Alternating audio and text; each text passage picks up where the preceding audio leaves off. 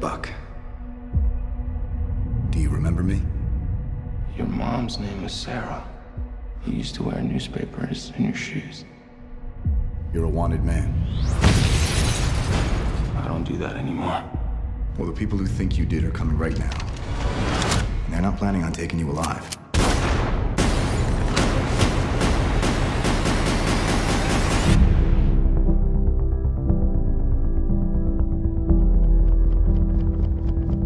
Captain, while a great many people see you as a hero, there are some who'd prefer the word vigilante.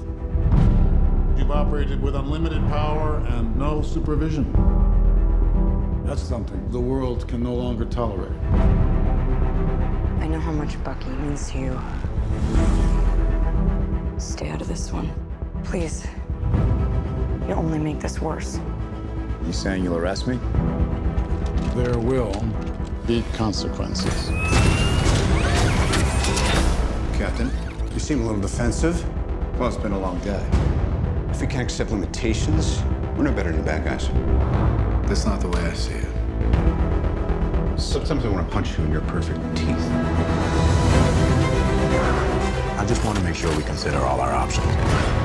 Because people that shoot at you usually wind up shooting at me, too.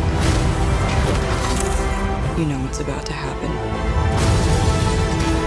Do you really want to punch your way out of this? What do we do? We fight.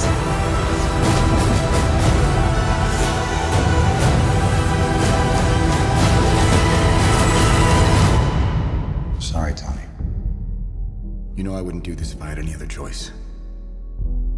But he's my friend. So was I.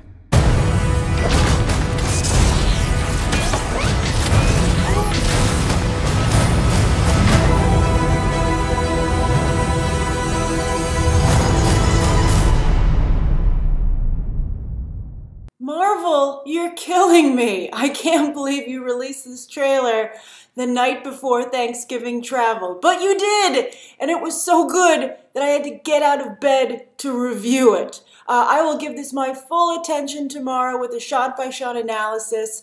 But first of all, I think the Russo brothers being back, you automatically notice the difference, and I think they're just what Marvel need to combat what DC is bringing in 2016.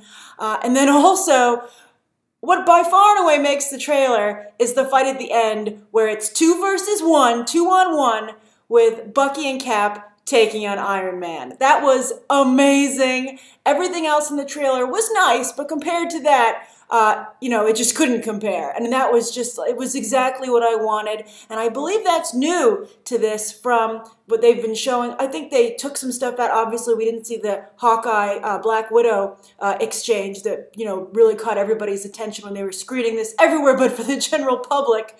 But that ending fight was just like, oh, it was everything I wanted, and it was Civil War in a nutshell. And I'm very curious to see how this goes down, because it's nothing like the comic. It's so far from the comic, it's ridiculous. However, I think that all of the spoilers and all of the rumors about how this movie has been taking shape that dropped after Age of Ultron are probably right, because so far they seem to be correct and everything seems to be lining up. So, Captain America Civil War, nothing like the comic, but I think it looks like it can compete with what DC is bringing to the table in 2016. The Russo brothers are right for Marvel to bet on, to double down, triple down on them. They're doing Avengers Infinity War. And I think that ending was just, oh, it was phenomenal. So sleep tight. I'll see you tomorrow, and we will go over this in detail. All right. Good night. Bye.